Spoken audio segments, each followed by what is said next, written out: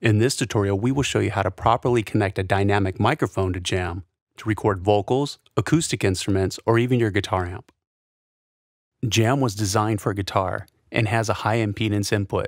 Microphones are typically low impedance, so along with JAM, a dynamic microphone, and a mic cable, you will also need a line matching transformer to convert the microphone's low impedance signal to a high impedance signal. Simply connect the 1/4-inch end of the transformer to JAM and your dynamic microphone to the XLR end of the transformer. If you are using GarageBand on the iPad or iPhone, open Audio Recorder. If you're using GarageBand or any other audio application on the Mac, you will have to select JAM as your input. Now just adjust the gain and record. Condenser mics will not work with JAM as they require phantom power. If you need a condenser mic for your recording, you may want to check out Apogee's mic.